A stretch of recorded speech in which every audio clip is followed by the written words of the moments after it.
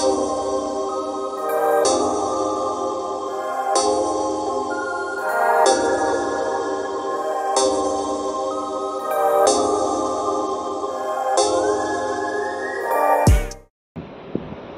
everybody, this is Dr. Avirupa Roy. I am a practicing infertility specialist from Sion, Mumbai at Genomics Infertility and Test Tube Baby Center. Today we would like to discuss a few takeaway points about infertility. So I don't like using the word as infertility because it seems that there is a problem. So fertility concerns or fertility issues is something what I like to diagnose it as. So there is an issue with your fertility. You are not infertile, or you cannot not have kids, or you cannot not be a family. You have issues with your fertility which can be definitely treated, which can be diagnosed, treated, and you can complete your family.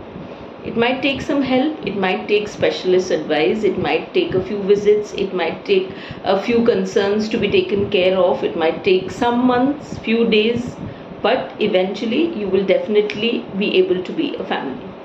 So moving ahead, first thing that I would like to address, which I commonly see in our clinical practice, is it's never a blame game. It's never the female partner's problem or the male partner's problem. This is an issue which I face most commonly in my clinic, where as in people come in as individuals. They don't come in as a couple. They are just ready to find out what is the problem in each one of them and put the blame on them and then finish the matter. It is not as simple as that.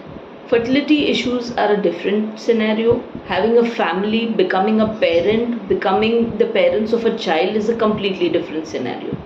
If you visit the clinic as different people, not as a couple, not as a husband and wife, who are willing to take care of each other, take care of each other's problems, and then become a family, then how is the treatment going to give any results? So, coming back to the point, we have male factor infertility and female factor infertility.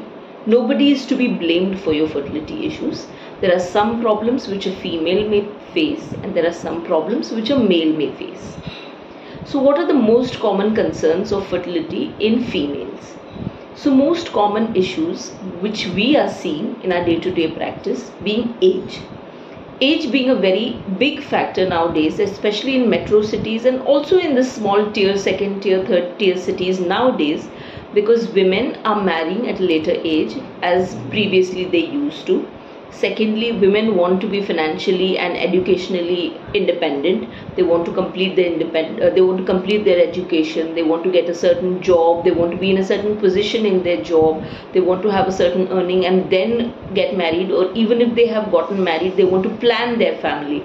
As in, they immediately do not want to become parents. They want spacing. They want a gap. They want to achieve certain goals, personal goals in life, and then move on to the family way, which unfortunately delays their fertility period.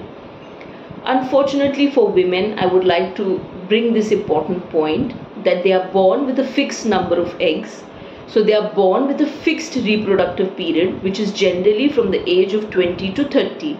After 30, female fertility starts dwindling very rapidly, and hence if women are planning to delay their fertility after 30, we have newer methods like ovarian egg freezing, which I extremely strongly advocate to all women who want to delay their fertility, who want to delay their family planning by a few years, to preserve their eggs, to store their eggs, to freeze their eggs or embryos at an early age, and so that they can delay their fertility by a few years and can become mothers with their own eggs at a later age.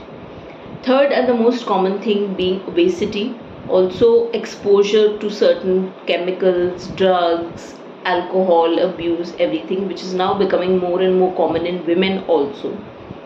Fourth and the most important thing in my opinion is not understanding the issue, or wrong diagnosis, or delaying seeking treatment due to a taboo, a major taboo being attached with infertility or coming out in the open or seeking help.